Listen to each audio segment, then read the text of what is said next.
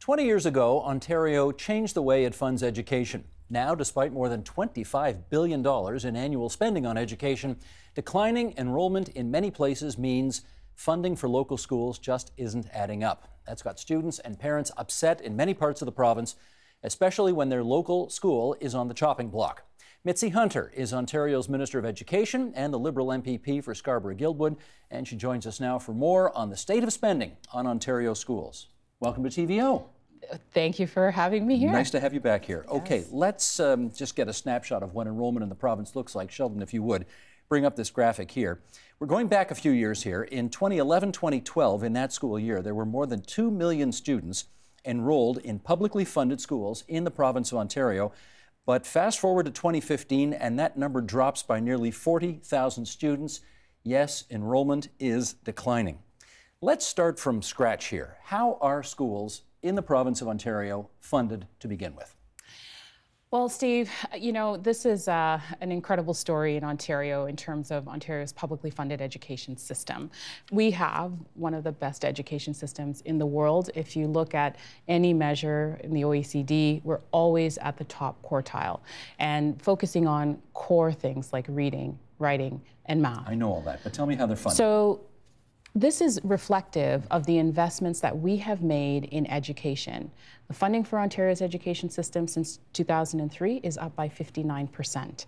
And when you look at the funding formula, we are not only funding on a per pupil basis, which recognizes fluctuations that are quite normal over time, but we also have increased funding for schools that are not related to per pupil. Minister, appreciate all that, but let's just first principles here. Schools are funded how? Entirely by you? Some off the property tax base? How does it work? So schools are funded. That's one of the beauties of our education system in Ontario in terms of equitable funding for education. They are funded through the province. Province right? of Ontario. So the province days of Ontario. The municipalities are out of funding education. Yeah. That was 20 years ago, and Mike Harris was responsible for all that. How much of the funding today is tied to the number of students per school? So we've actually changed the funding formula. We've moved away from funding on a per pupil basis because we recognize that school boards have other considerations that they need to make. So we've actually moved to fund a third of the portion of school funding is not based on per pupil. So if you have a bit of a low enrollment, your numbers are a bit down, you are able to somewhat compensate for that? You're able to maintain a quality program in schools. We want school boards to focus on the quality of their programming so that we can get the best outcomes for students. And that's why we've changed the funding formula, because we want to recognize that there are differences. There are geographic differences, there are linguistic differences, and therefore school boards will require those fundings to remain stable. Any sense about what percentage of the schools or the boards in the province get that kind of top-up funding? Well, in fact, we are now funding a third of the grants for student needs is actually not based on a per pupil basis. A third? A third. That's pretty significant. And it's up, actually. It used to be 25%. It's now a third. So despite the fact that enrollments have changed and they have declined, as you've acknowledged, we've actually maintained a higher level of funding that's going into good programming for students. Do you intend to phase out that top-up funding? Well, you know, we are constantly looking at the GSN. It's reviewed on the Grants for Student Needs. Okay. It's reviewed on an annualized basis, and we're in fact investing more in student programming, not less. Okay, but have you decided to phase out that top-up? Well, we're going to be making changes. There was a short-term top-up that we had for school boards to access who had excess space, and they needed to continue to fund the overall, just keeping the lights on. So we've said to school boards, you know, look at how you can create those types of efficiencies and ensure that the funding is going into the programming for the students. And how many boards would have excess space, by your definition? I would say the majority of boards would be looking at some sort of space configuration. Fluctuations in student population is not new. It's always been a factor. So we want to ensure that boards are using those resources that we're putting into the schools as efficiently as possible. Fair to say that therefore some schools in rural Ontario are not going to get the top-up they once did? You know, we're actually particularly sensitive to the needs of schools in rural Ontario. On average, students in rural Ontario get about $1,100 more per pupil than students in urban centers. So we recognize that because there are differences in providing an education in rural communities. There are needs for, based on geography, increased transportation. There are just factors that affect the delivery of programming in rural centers, so we provide additional funding that recognizes that. I understand, $1,100, but is that $1,100 going to start to shrink? It's actually, so since in the year 2016-17 school year, we are providing $3.7 billion to rural schools, and that is an increase in 2013 of $200 million. But this government says it intends to balance the next budget, which, when it comes out in the spring, and I presume the Ministry of Education is going to be asked to make a contribution to making sure that happens. So where in education funding are the numbers going to start to shrink in order to ensure that the budget's balanced? The good news about Ontario's education system is that not only have we maintained the level of funding, we've actually increased it. So if you look at just in the last year alone, $300 million in addition has been added to Ontario's education budget, despite the fact that enrollments have gone down. Let's also understand this. You know, people all over the province are reading in their newspapers that various schools are on the chopping block because of declining enrollment and a variety of other factors. Are those your decisions? You know, what's great is that Ontario's system of education has a strong local focus through the school boards. And it's the responsibility of local school boards to make decisions that affect their local schools. People don't want decisions about their local schools being made at Queen's Park. So when they see in the paper that, you know, PS number 25 is about to shut down, that's not because Mitzie Hunter has decided to close it. That's a decision that is made by the local board. What we've done is that we've put in a process so that there is a transparent and open consultation that has to be done by school boards if they're considering closing a school. How does that process go?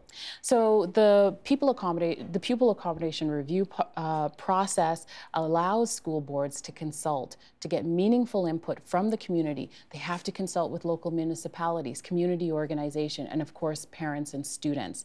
They have to hold at least 2 public meetings in order to make that decision ultimately that the board will make to close a school. And if a board, in its wisdom, decides at the end of the day, after having gone through that consultation and heard what people have to say, if they decide that, you know, again, PS 25 has to close or PS 25 and 26 have to merge in order to realize savings, who keeps the savings? Those savings are really put back into the programming that's offered within that school board. So the board keeps the money? The board will keep that money. It doesn't go to you? It doesn't go to me, okay, so that they can offer better programming. And oftentimes, boards are motivated to make changes to local schools because they have a desire to offer that better programming. They want to offer better sports and recreation programs, maybe a better facilities in terms of just the physical space, building a new school, or offering those very important programs that determine the outcome for students, like specialist high skills majors that really link to 21st century learning. Okay, I want to play a clip here. This is Susan McKenzie, head of the Ontario Alliance Against School Closures. I don't have to tell you that there are some people who are not thrilled with the idea that the local school may have to close. This was at a news conference at Queen's Park last November. Sheldon, roll it, please. These are not reviews to engage the community and the municipality. These are predetermined closures. A vicious cycle has evolved where no elected body wants to be accountable. 1 in 8 schools is being considered for closure. This equates to 600 schools, with the majority in rural Ontario. One could argue that it would be more fiscally responsible to maintain the top-up funding than to maintain abandoned properties this government will bestow upon our school boards. You know that your critics are saying that a disproportionate number of rural schools are going to be closed because the Liberals have no seats in rural Ontario, or next to no seats in rural Ontario. True or false? That's false. My responsibility as Minister of Education is to the students of this province to ensure that they get the best education possible. That doesn't mean that we don't have tough decisions to make. And I know that when a board has to think about the closure of a school or any change, that's a very difficult decision for that board and for that local community. The reason we have this accommodation review process is that that dialogue needs to occur on a local level. One of the things, though, I mean, if you close a school in Toronto or in Ottawa or in Hamilton or something like that, the next school is probably 5–10 minutes away. We are hearing stories in rural Ontario where when the local school closes, there are students who are therefore being bused, you know, a total of an hour and a half or 2 hours over the course of the day, to and from. Is that acceptable to you?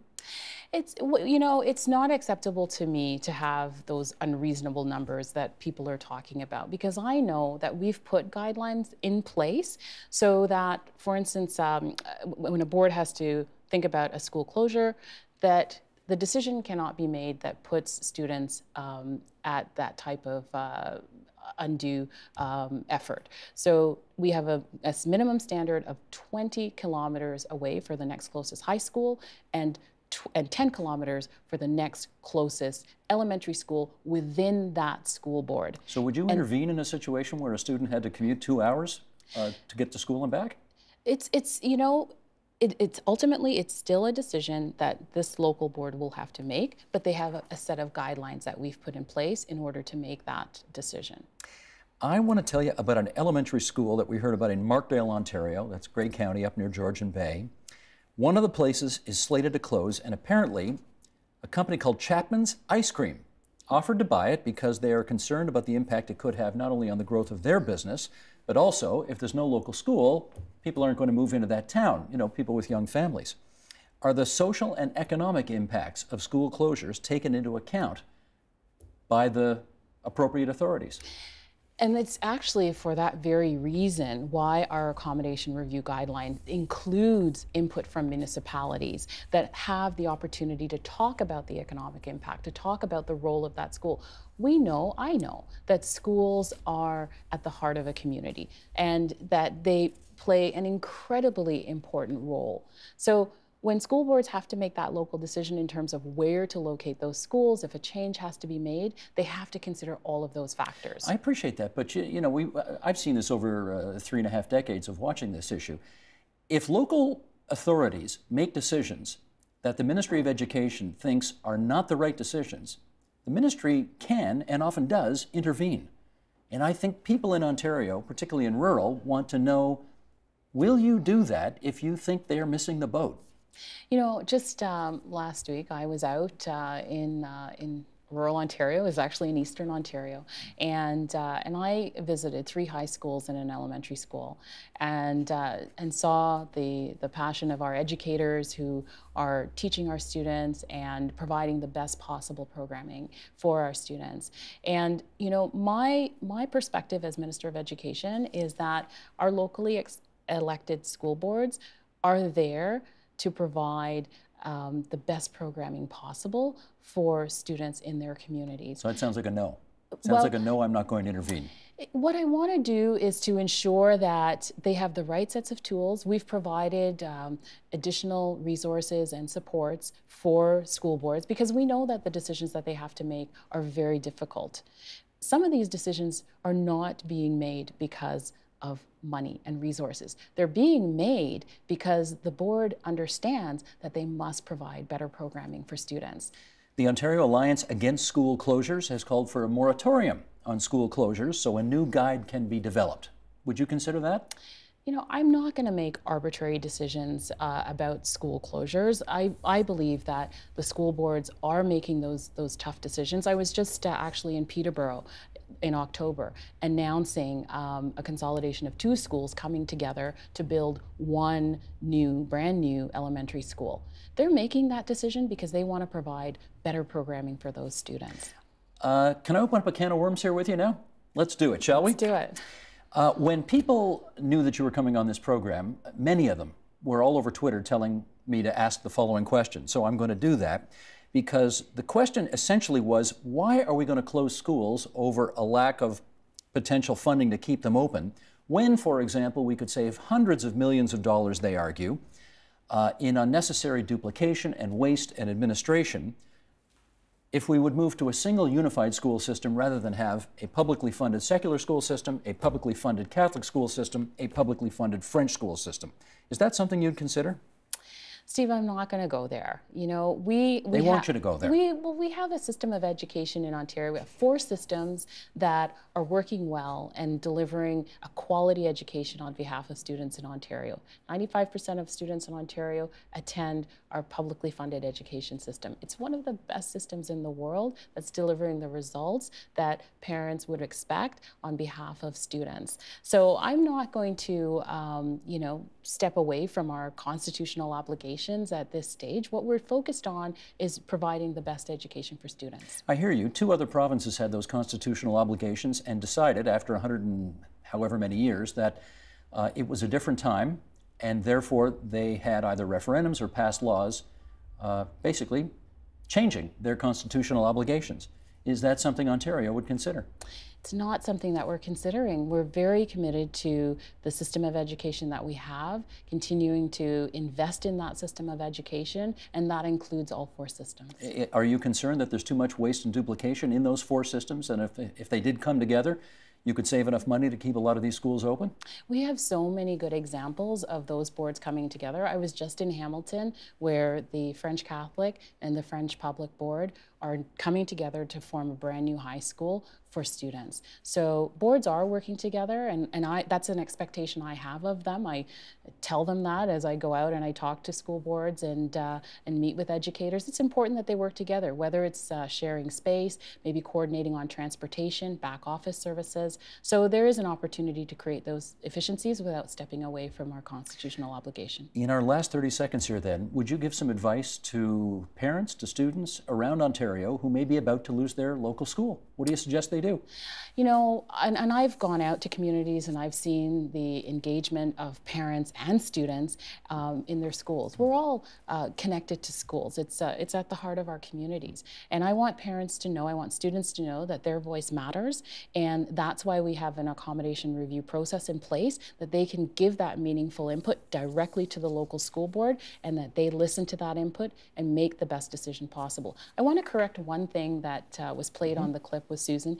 Even though there are 600 schools that are being reviewed, it doesn't mean that those 600 schools are closing. It means that they're being looked at so that a local board can make the best decision to provide good programming for students. We're also opening schools. We've opened 760 new schools here in Ontario, as well as expanded 735 expansions in schools, $14 billion of infrastructure investment in school capital. Okay, I'm over time here, but since you've raised that, it makes me wonder, how come it's a local board's decision to shut a school, but it's the province's decision to build and open and cut the ribbon and get the publicity on the creation of a new school? We do that together. The province's responsibility, my responsibility as minister, is to provide those resources in communities, but the priority decision of where to open a school, that is brought forward by the local board. Gotcha. That's Mitzie Hunter, Minister of Education, MPP Scarborough-Guildwood. Thanks for visiting us at TVO tonight. Thank you. Help TVO create a better world through the power of learning. Visit TVO.org and make a tax-deductible donation today.